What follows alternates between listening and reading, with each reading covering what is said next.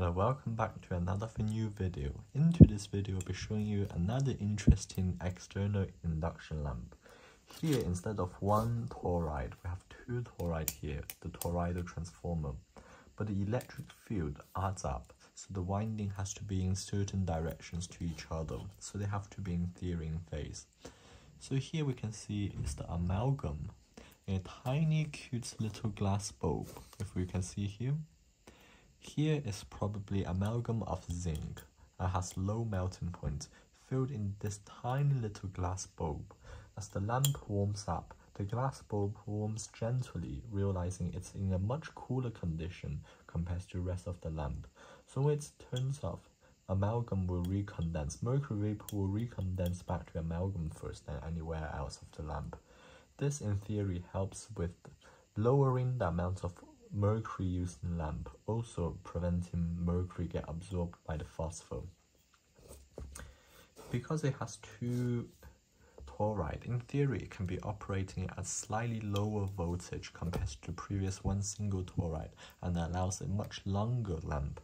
In theory you can add up as many toroid as you want, but they all has to be added up in phase. And the original circuitry of the driver broke, so here I've got another driver.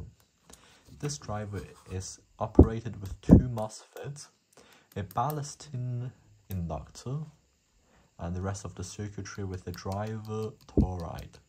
The driver transformer, or known as gate drive transformer, looks extremely similar to a really common use circuitries, known as the fluorescence lamp driver.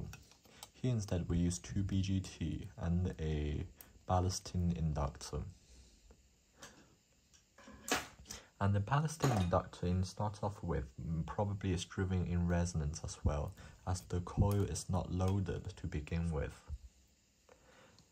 And to add the extra point of safety, just in case if the lamp did not strike on ignition, I've wired up a 100 watts bulb in series with the ballast, so the ballast will not get damaged if somehow the wire come loose. Turn it on.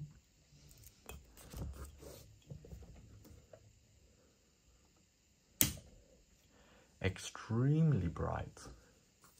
Unbelievable. Just for a glass discharge vessel with no electrode whatsoever. All energy just being coupled directly by magnetic field.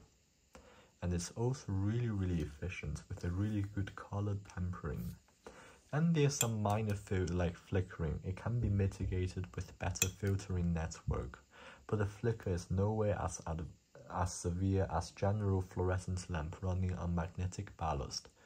As you can see, the flicker is subtle, as there's two capacitor electrolytic filtering out the mains, but there's still noticeable flickers. And here is the amalgam pot. It will slowly get warm up but it's much cooler than the rest of the lamp.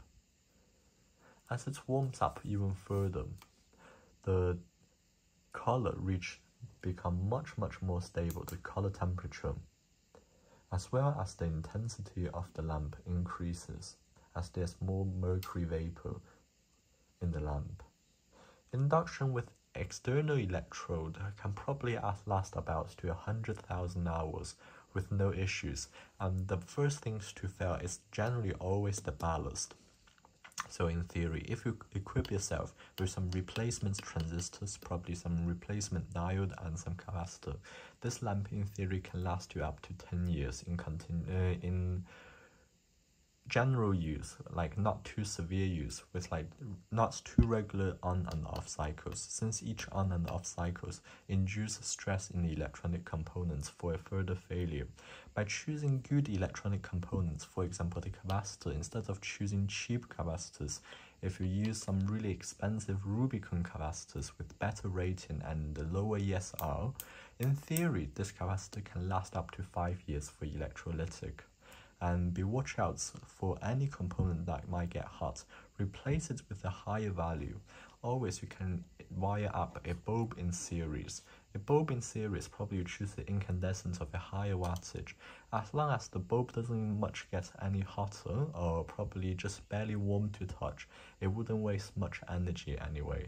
In this case, if any of the components fails, the failure would not end up catastrophically, and the circuit board would not get damaged by anyhow. Probably electronic components will still get damaged. With the main resonance capacitor, you want to make sure you use high quality capacitors, as this circuit runs in resonance to start off with in order to ignite the lamp. And anyway, hope you like it. Thanks for watching.